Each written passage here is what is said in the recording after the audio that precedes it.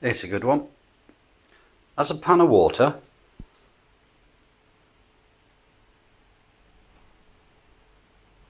with the probe, and the probe is connected to the AVO, and the other side is connected to Earth.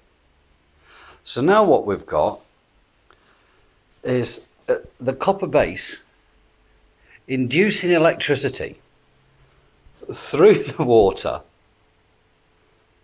and it's acting like a resistor, and that's just a stabilising voltage.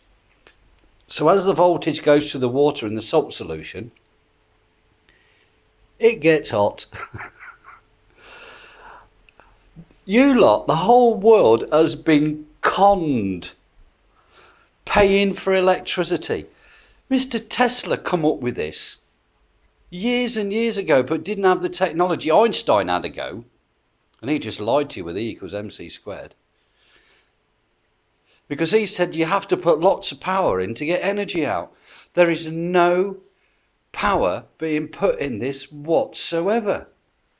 This is called cold fusion. Cold fusion translates into get more energy out than what you put in. If I'm putting nothing in and I'm getting something out, I've got free electricity from now to the end of goddamn time. Who's conning who? The government will bloody hate me because I'm making free electricity. Anybody want to join the club and help me? Thank you very much.